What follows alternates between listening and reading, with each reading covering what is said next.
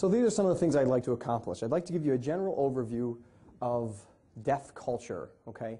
And I would like to demonstrate some of the challenges in providing care for this population. And you'll hopefully start to see some of the similarities between providing care for the deaf community, the culturally deaf community, and some of our underrepresented minority populations as well.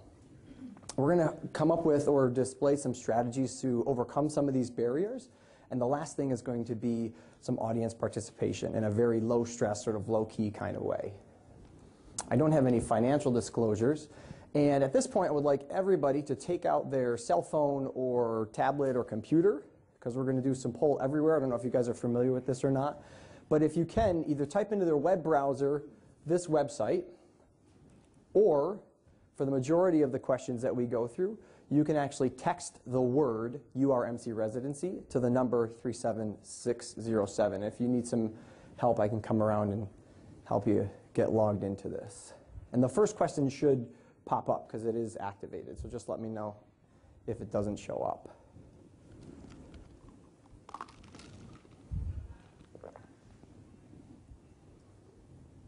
Are you guys doing okay? See a couple nods. Anybody having problems? All right. So here we go. So the pieces of paper that you have, you need a blue and a yellow. So I want you guys to partner up. And this is going to be a lip reading activity. So what I want you to do is turn to your partner without any sound and mouth the words. Read the sentence or the question that you have and see if your partner gets it. See how many words they get. So this should be a totally silent activity. And you can do it as fast or as slow as you want to. So we'll give you a couple seconds to do it. Yellow to blue, yes.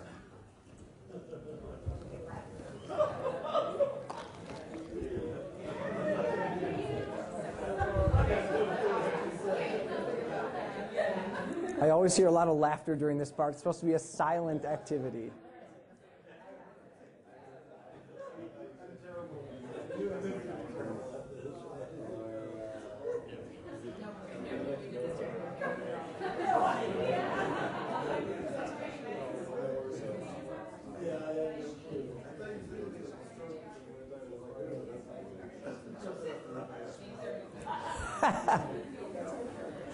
Love watching this activity. Maybe 30 more seconds.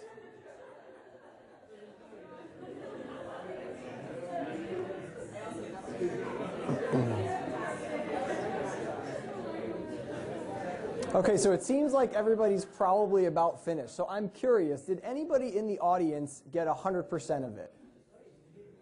No. Nobody. That's usually the case. Did anybody get about half of it? So maybe we have one person who got about half. So I want you guys to think about how you felt during this activity. Just keep that in the back of your mind because we're going to talk about this a little bit later, okay? Think about some of the challenges of that. So everyone's got their phones ready. Let's do a little bit of some questioning. It looks like some people answered already. So into your phones, type or text, when you're about to see a patient who uses a different language than you do, what goes through your mind? And I will tell you, when I do this with my residents, I have a moderation feature on here because they put all sorts of creative answers up. But you guys, your answers are going to come right up. So, I need an interpreter. This is going to take a while. I hope Marty works today. The interpreter phone number, dial the interpreter phone. What else? A lot of times, where's the blue phone comes up here. Do I have access to a person or video interpreter? Good, these are really good. Another one that comes up often is, I'm going to be in the room a while, I need to let another attending know where I'm going to be.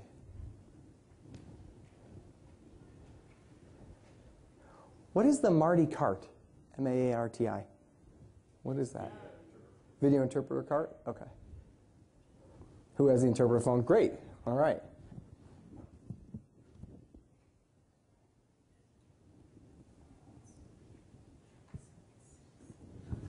So here's some testing of your interpreter translation service knowledge. So by law, ASL interpreters and their associated costs are the responsibility of the physician or the clinic. True or false?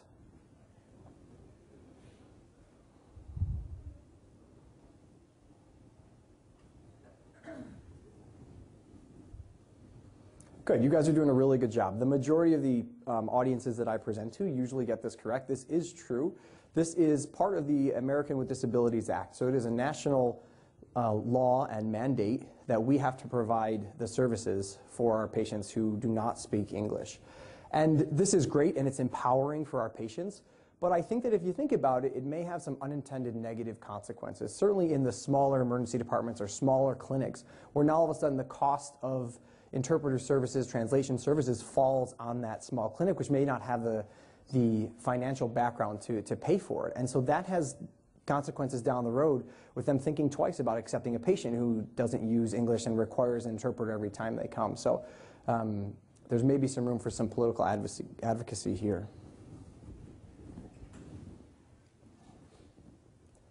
All right, next question. So this is another free text. So what do you think the best way to get a deaf patient's attention would be? You can free text in your answer. Good one. So there's a caveat to waving, right? You could be standing behind them and waving, and that's probably not going to work. So you do have to be in their field of view, but waving is great. Like, same thing with eye contact. So you have to make sure that you're actually in front of them or in their field of vision to make eye contact. And you certainly don't want to make it in this, really awkward, like get in their face type of way. What else? Writing is good. It's a good way to communicate, which we'll talk about in a little while. However, if you don't have the patient's attention yet, they don't know that you're there, writing may not be a way to get their attention. Great. Get in their line of sight. Tap on the bed, so that's a good one. I would caution you to be gentle when you're doing that, because a deaf person is going to be very sensitive to vibration and motion. So you certainly don't want to be aggressive when you're tapping on the bed, but certainly something like this is absolutely acceptable. Tapping on the table when you're with a culturally deaf patient, good. Eye contact, waving, all right, good. I would say that the best way to do it would be getting in their line of sight, or from their side, placing your hand on their shoulder or giving them a gentle tap.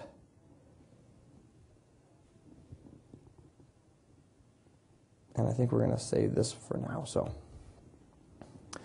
this slide is one of the most important in the talk, and this gives us an idea of which population that we're talking about. So I'm talking about this side of the chart. Okay, so when we think of a deaf patient, or when you all think of a deaf patient, you may think of the hearing person with presbycusis who grew up hearing their entire life, most likely identifies with an ethnicity or a race, and sees their deafness as an illness, as a medical problem that needs to be fixed. And that's often the way that physicians see deafness, as something that went wrong that needs to be fixed.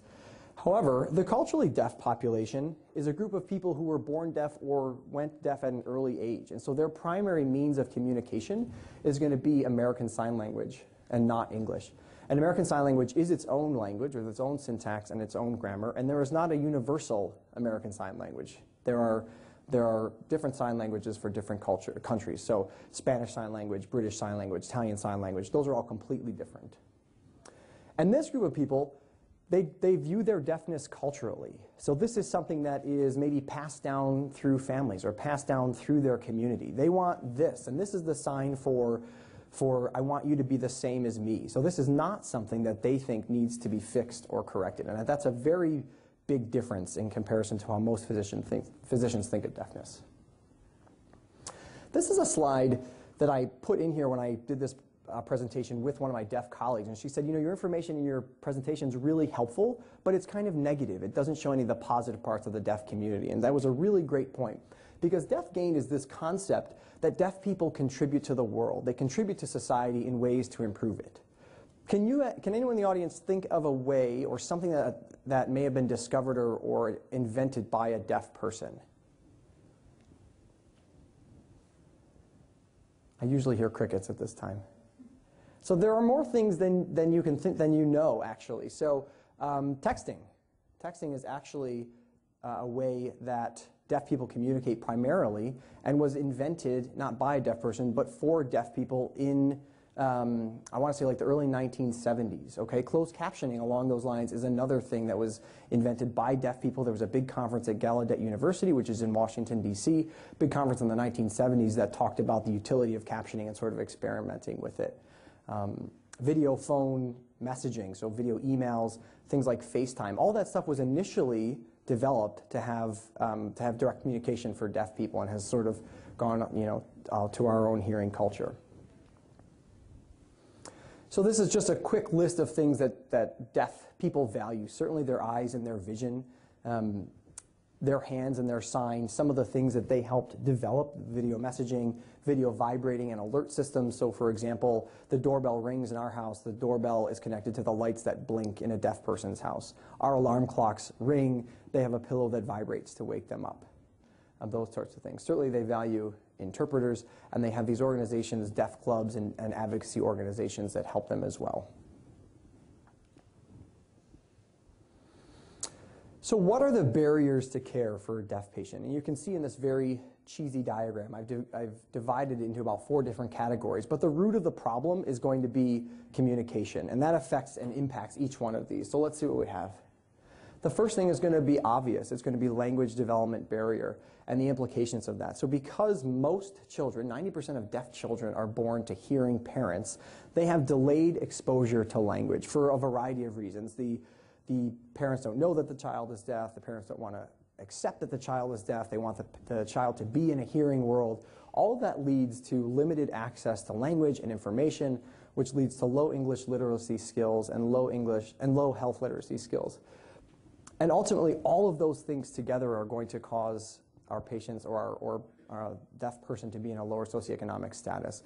And I think that in this slide, you can start to see some of the parallels between our patients who have low resources, excuse me, and low access to education, and thus lower English and health literacy skills. The next thing that I want to talk about is their social issues or sort of delayed social development. There's this concept in the deaf community called incidental learning. Incidental learning is something that takes place when you're not trying to learn something. So for example, you can be sitting at the dinner table and your parents are talking about how your grandmother had a heart attack and how she had 2 stents placed. In a hearing world, the hearing children are listening to that conversation, maybe not participating in it, but they've just learned that my grandma had a heart attack at the age of whatever, okay?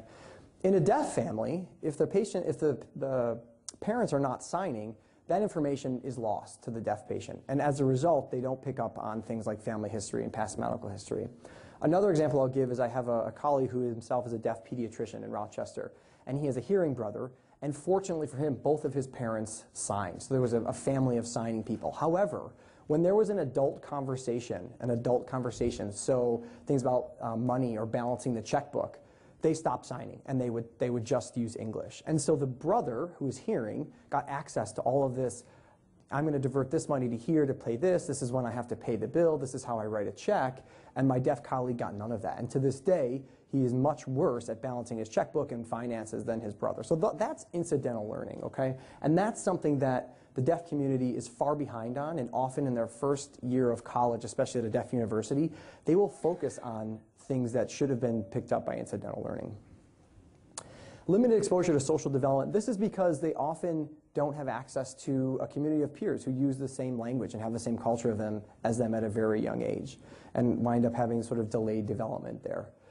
And minimal access to community information. This really depends where you are. So in Rochester or maybe DC or California or other places with big deaf populations, this may not be as much of an issue, but I remember in one of my sign language classes seeing a commercial about a deaf boy who came downstairs. He was a school-age kid, came downstairs, he's deaf, his parents are talking in the distance, it's totally silent. The TV's on, he gets on the bus, the kids are talking, he's at lunch, the kids are talking, he comes home from school, and finally he's in front of the TV with closed captioning. And what he had missed the entire day is about a big earthquake when hundreds of people had died in a community around him. And so that's an example of lack of access to community information. So there's going to be some familiarity and some similarities between the deaf cultural group and any other underrepresented minority, I think, except for the first bullet here. The patient will come into the room, and the provider often has the tendency to focus on their deafness, even when it's totally unrelated. They're here for knee pain. Well, when did you go deaf? Why did you go deaf? Do you have a family history of deafness? And they're thinking, why are we talking about my ears when I'm here for something completely unrelated? And maybe in a tiny percentage of time, they may be related if you're talking to a young child who has a congenital problem. But for the majority of the time, it's probably not. And this really creates some distrust and some angst when you have a deaf patient in front of you. Fear of inaccuracy, again, has to do with communication between the provider and the patient themselves. If they don't have adequate access to communication, that's certainly a problem. And then fear of appearing uneducated. The deaf nod. Patients feel like if I ask a question, I might appear stupid. I don't know which information is important to even ask in this situation. Or I don't have the communication ability because I don't have an interpreter available in order to be able to ask my question in an educated way.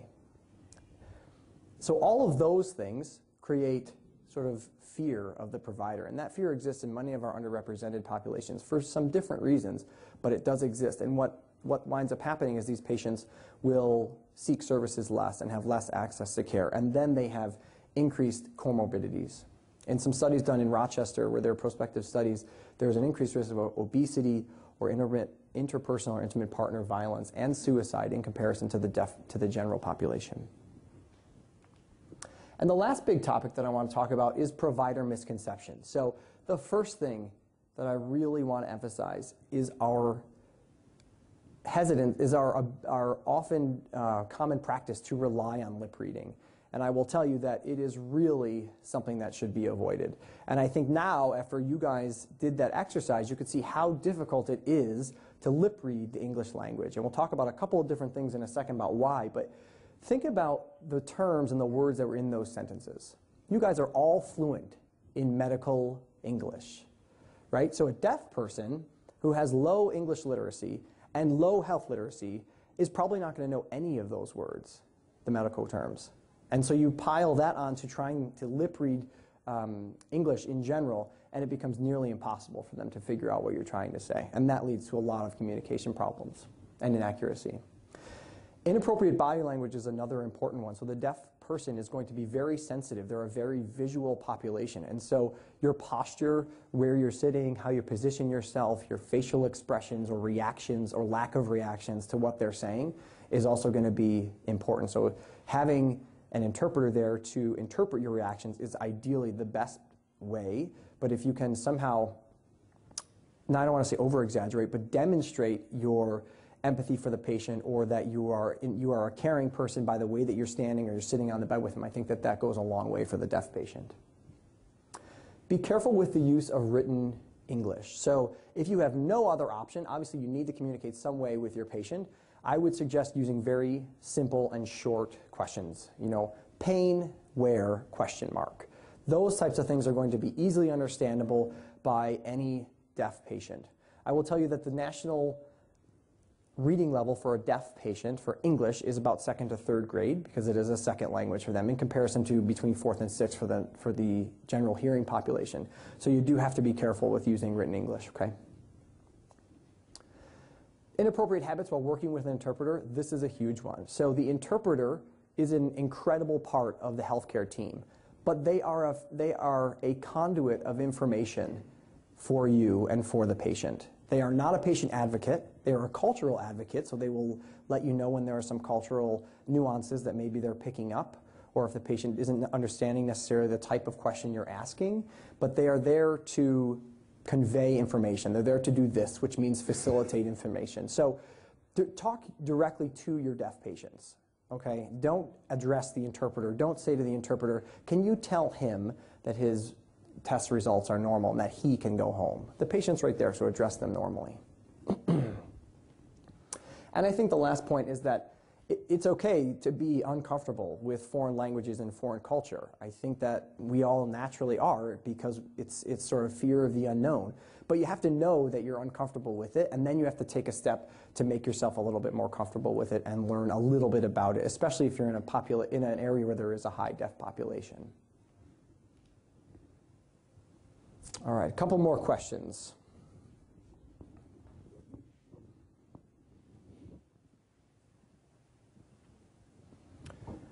So you can text or you can go to the website. So culturally deaf people view their deafness as a disability, an advantage over the hearing world, a unique and unifying characteristic to their community, or a medical diagnosis or problem.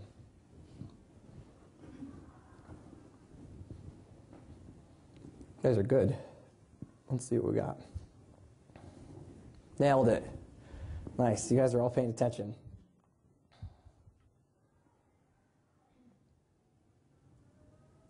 All right. This one you have to go through the website, through the web browser. This is my favorite. One. So in this picture, I want you to actually, you're going to just touch your screen on where you think the interpreter should sit or stand.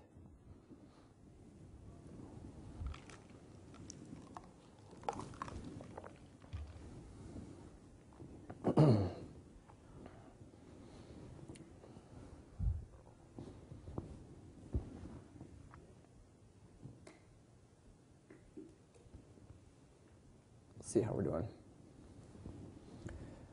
All right, there's a couple right answers. Someone thinks they should sit on the computer. It's unique. A couple of my residents actually picked on the patient, which I think was funny, probably an accident. So good, you guys are doing great. So this is the area where you want the interpreter to be. Okay? The reason for that is because the patient can now see both you and the interpreter communicating at the same time. They can see your facial expressions and your body language, and they can see the interpreter conveying that information to you. If they are in this chair or on top of the computer, they really aren't going to be able to see that, and they're going to have to turn their head back and forth, and most likely information is going to be lost. So this is why this is the most appropriate seat for that.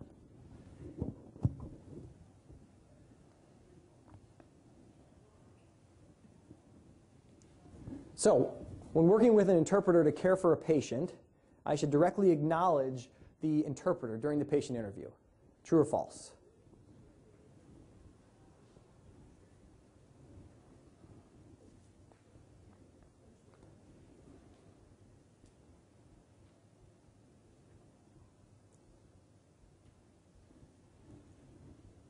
Interesting. I may need to change the wording of this question. So the answer to this question is false, okay? And what I mean is that who should I communicate directly with? Should I communicate with the interpreter or should I communicate with the patient? All right, so you can acknowledge the interpreter and say hello, but you shouldn't be communicating directly to them. So maybe I'll switch that question. Yes? I think you also have to tell the patient what the interpreter is there to do, and then you basically ignore them and you focus on the patient and make eye contact with the patient. Because I've had patients who have said they don't want the interpreter, they want their family member, they don't feel comfortable, and then I ask the interpreter to leave. So there is a choice there that the patient needs to be given. So this is a great point, and it usually comes up at some point during the lecture. The communication preference needs to be established at the beginning of the encounter with any linguistic minority patient or any patient that you don't have language concordance with. So that's a really great point. Because some deaf patients will want their family to interpret. Some patients will want to communicate by writing, or they'll want to communicate and struggle through lip reading. Depending on the nature of the information, I think that you can allow them to have their preference. But there are definitely going to be situations where you know as a provider it's going to be unsafe or difficult for them to provide that information through someone who knows them very well. So I would just be careful about that, but that's a really great point. Establish that communication preference. All right.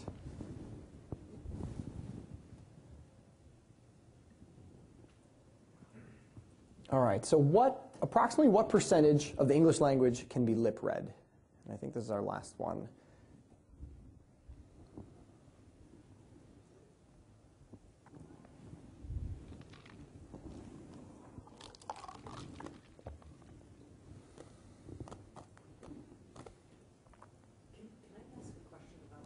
Of course. I'm very surprised by that. I would assume that written language would be a primary way of getting to know the world. So is that across the board, or is that in certain populations? Second grade is really, really basic.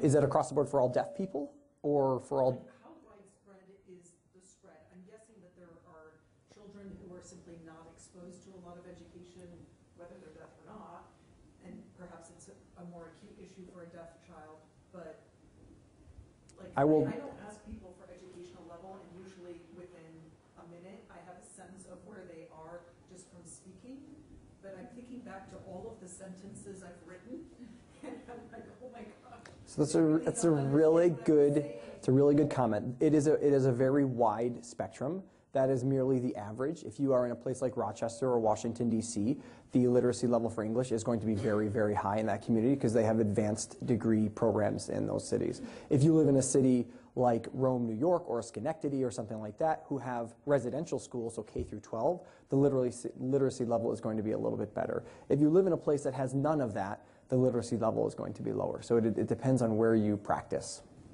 And I think that I scared you guys with that first activity because the answer to this is 30%. The majority of you picked 15%, but I think it speaks to your point. It speaks to my point that it's very difficult, right? It's very difficult to understand lip-read English, and then you throw in medical terminology, and it's really a challenge.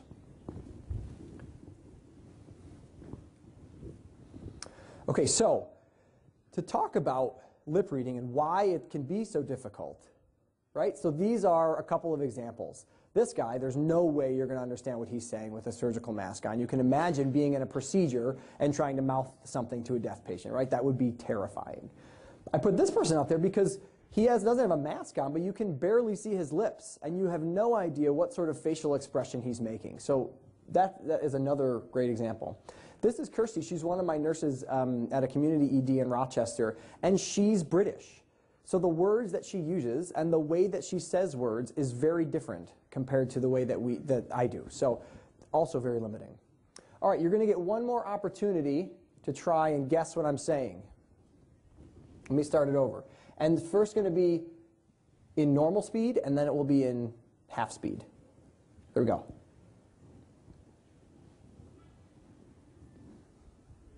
Okay, now half speed.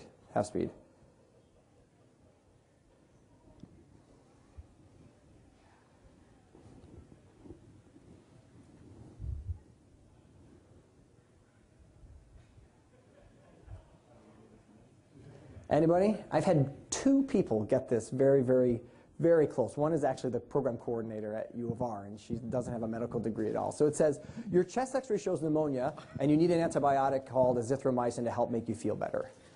Right? And now you'll have to forgive me, I look super depressed or something in that video, but I promise that I'm not.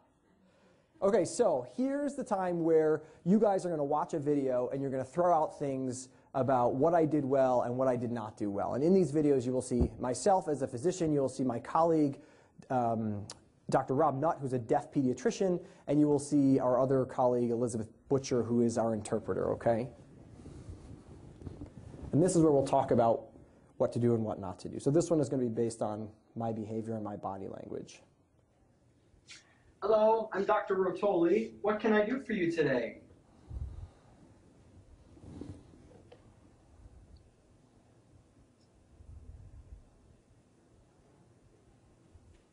So, Is he deaf?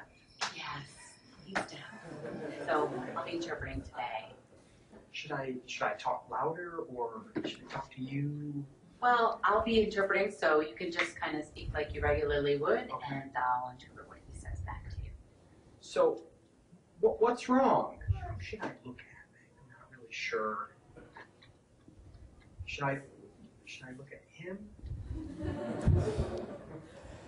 So the photography is amateur, I do realize, but let's go back to the beginning. What did I do well? Yeah, good. So I said hello. I was a friendly face. I told him my name. Anything else? Yeah, that's good. I asked for constructive criticism, right? Did I follow it? Not really. I didn't listen. Yeah. Now, what did I not do well? He has to look back and forth. Good. The positioning is really bad, right? So I'm on the opposite side of the bed. So he's going back and forth like this, trying to figure out who's talking and you know what I'm trying to say. Someone else had a comment back there? I just wondering why you were whispering. Right? I don't know. Did you see my face? I'm like, is he deaf? Right? A deaf person, even though that's ridiculous, a deaf person is going to be really sensitive to that. So keep that in mind. Don't make those faces. Exaggerated gesticulations with no purpose. Right? So, like, are you having chest pain? Are you having trouble? I don't know. Whatever. You know, is your ear hurting? That might have a purpose, but you were just gesticulating in a way that just looked a little Didn't convey any information, right, and was probably offensive. Yeah, exactly. Good. All right, next one. This one's on lip reading, okay? Oh, question, go ahead. 5 minutes. Okay, we're getting close.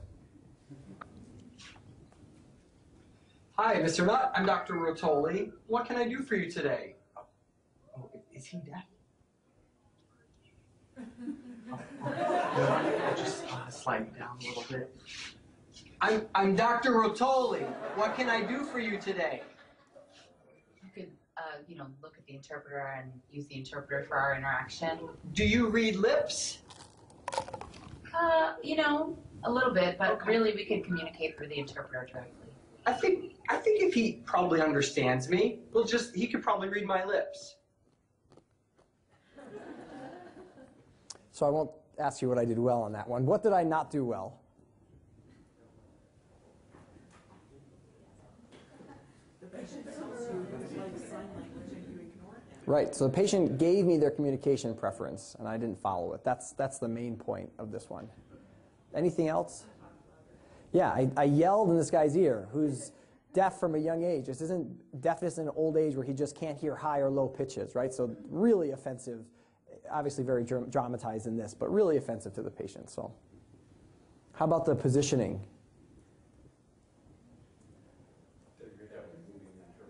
Yeah, right? Don't lay your hands on another human being, I would say is the point to that. But at least we were both on the same side of the bed, right? So that's a positive. All right, last video. Okay, so I have all of his test results. Can you just tell him that his CAT scan and his labs are all normal? And he probably can just take Tylenol or Motrin Q6 hours. So I think this one's pretty obvious. You're all laughing, right? So I'm addressing the interpreter. Can you just tell him, please? And he's like, what the F? Just talk to me. I'm sitting right here. Good question. What is the role of the interpreter in correcting you, or if you're doing something clearly wrong or which is not sensitive, kind of telling you, or even patient where you should be positioned, because not everyone really knows where they're supposed to stand when talking to, communicating with a deaf person. So this is a really good question, and I have asked this several times to several different interpreters, and I get one common answer, and that is that they are there to facilitate information and to be cultural advocates. So if I'm doing something that is culturally inappropriate, they may give me a little nudge or tell me, you should probably stand over here, or they may say, address the patient, where's the best place for us to stand, as to not put me on the spot. So they will do that. What they won't do is say, stop, this person doesn't understand what you're saying, or I don't know what that means. They will do it in a different way without trying to break that role. And it's a very difficult line for them, and it's a really gray area, but that is where their expertise is. In the back of the room, there's a question. Just a quick question. Recently, I had a deaf patient, and we have software on iPhone. Mm-hmm. And what is the best positioning? I found myself holding this mobile platform in my hand with an interpreter on it, and trying to figure out where to stand to be able to better communicate and still get a visual of what's going on. So what are your suggestions with that side? So video remote interpreting, which is what you're talking about, VRI, is not very fondly looked upon in the deaf community. It was developed by hearing people, and we thought, wow, this is a great solution. We have instant access to an interpreter.